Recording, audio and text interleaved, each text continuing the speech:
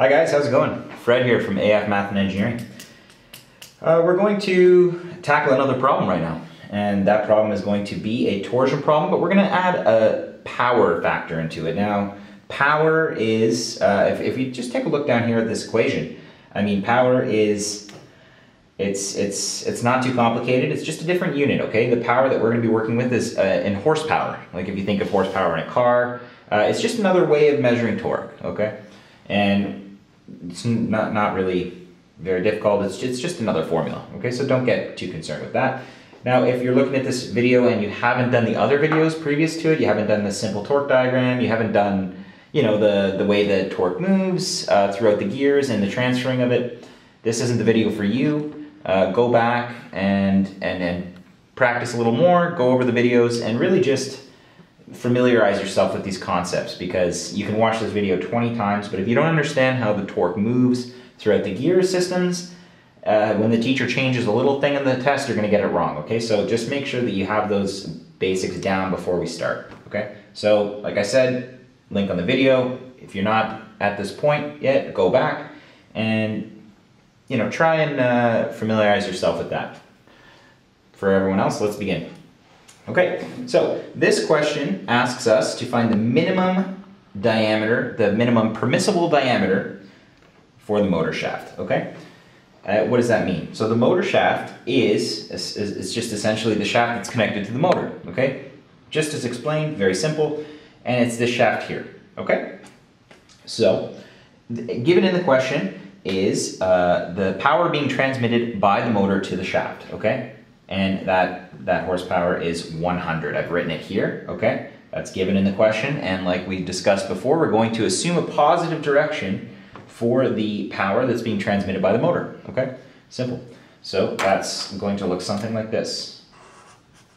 Okay, that's the 100 horsepower. Also given in the question, we're given the speed, okay? And the speed is almost always given in RPMs, or revolutions per minute, okay? This equation here, don't convert revolutions per minute to seconds or anything, leave it as RPM. This equation here uses RPM units as N, okay? N is speed in this equation, and it's 360 RPM, don't convert that, okay? Because you'll get the question wrong, leave it as RPM. All right, that's just a little hint for you there. Let's begin, okay? So, where do we start? Right now, we need to understand, or we need to solve for the torque in this shaft. That's the first order of business using this equation, okay? Once we have the torque, we can go on to find the diameter, but let's start with that. So we have our power here, and our power is given as 100 horsepower, okay? So we'll start with that.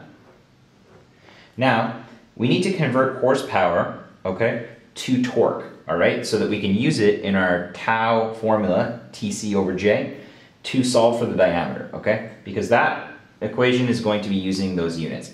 So, it's a very simple conversion, 100 horsepower, so 1 horsepower is equal to 550 pound-feet per second, okay? 550 pound-feet per second, okay? That's going to be the conversion for us to change that into torque value of pound-feet per second, from horsepower to that. Let's keep going. Really, it's not that difficult, this part, it's just plugging into the formula. Just make sure that you're putting things into your calculator correctly. Okay, T is unknown, that's what we're solving for, right? We're solving for the torque in the shaft over 60, and just honestly isolate for T. Super simple. What we're going to end up with is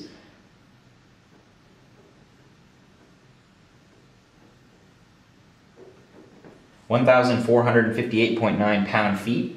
And you know what, let's convert that to pound-inches, because we're going to be dealing with inches. Just multiply this by 12. Draw a little arrow there for you. Okay, 17,507 pound-inches is the torque, or the T value, developed in this section of the shaft from the motor. Okay, nice and simple. Now, we want to solve for the minimum permissible diameter, right? So in order for that to happen, the question needs to give us an allowable stress, or a maximum allowable stress that the shaft can withstand, okay? And then the diameter that we solve for using that value is going to be the minimum diameter, all right? That's a very, very popular question in this kind of topic here, okay? And that's a potential exam question, so look out for that. And we are given that. We're given 12 kips per square inch, okay, as our tau allowable. So let's use that, all right? And let's move over to our TC over GA. We like using this equation. And let's just plug in the values that we have, okay? So we're gonna plug in the 12 KSI, okay? What's our T? I mean, we have that here, right? And now let's take a look at the units. Okay, guys, units are extremely important in this section. Right away, we see that this is in pound inches, okay? And our tau is given in kip square inches, okay? One kip is 1,000 pounds. So we either need to convert 12 to pounds, or we need to convert this to kips. And we'll just convert that to kips because it's easy. So it's going to be 17,509 divided by 1,000. Okay, and that's going to give us 507 kip inches. Okay, what's our C? Oh, that's a good question. We don't know, right? That's what we're solving for. We want to find the minimum diameter.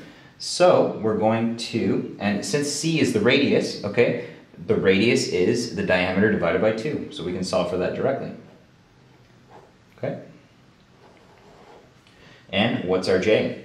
Let's write our J in terms of D, okay? Not R, because we're solving for D. Pi, what's the formula for J? We already know that. It's D to the 4th over 32.